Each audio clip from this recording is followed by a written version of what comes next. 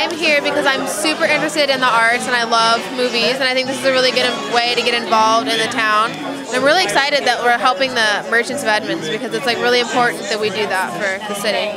We love Edmonds very much. So, okay, that's great. So it's very excited to have international film festival in our city.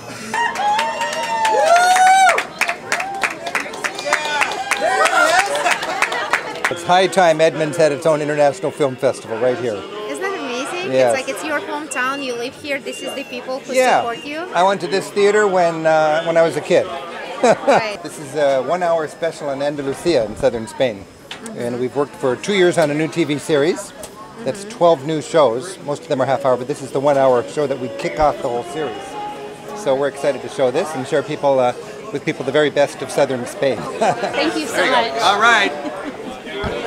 Oh, it's great. It's really exciting. I'm really impressed with the festival, and it looks like it's a very enthusiastic audience here. So yeah, it's very exciting. And tell me a little bit about how you managed to get this movie. I hear it's wonderful. Thank you very much. Well, I was in Ethiopia working on another project actually, and happened to just notice there's some really interesting stuff going on while I was there, and